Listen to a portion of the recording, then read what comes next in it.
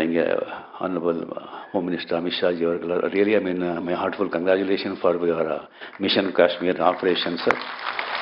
The way you conducted it, hats off, especially the speech you delivered in Parliament, fantastic, sir, fantastic. Now people will come to know who he is, Amit Shah. I'm happy about that. So Amit Shah ji and Modi ji is like a Krishna-Arjuna combination.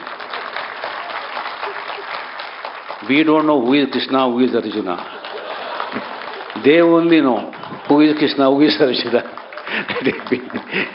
So I'm wishing, good luck to you and to country through you. Thanks a lot.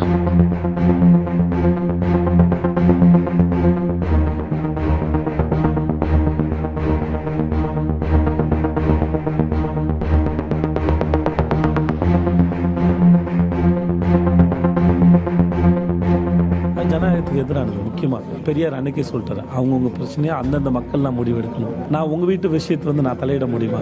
நான் உங்கள் மேலே அக்கறை செலுத்தலாம், ஆனால் ஆளுமை செலுத்த முடியாதுன்னு நினைக்கிறேன். ரெண்டுத்துக்கு வித்தியாசம் இருக்குது. அது மாதிரி தான் எல்லா இடத்துலையுமே சரி.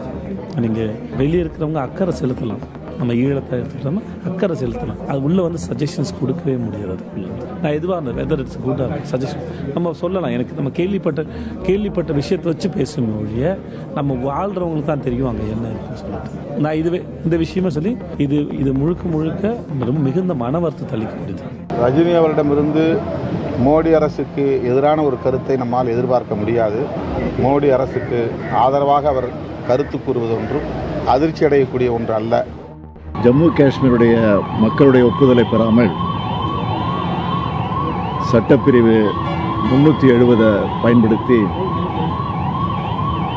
ஒரு ஜனநாயக படுகொலையை இன்றைக்கு அரங்கேற்றி இருக்கிறார்கள்.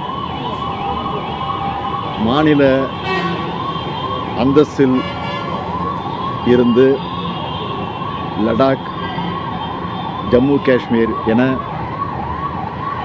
யூனியன் பிரதேசங்களாக பிரிப்பது என்பது உண்மையாக கண்டிக்கத்தக்கது.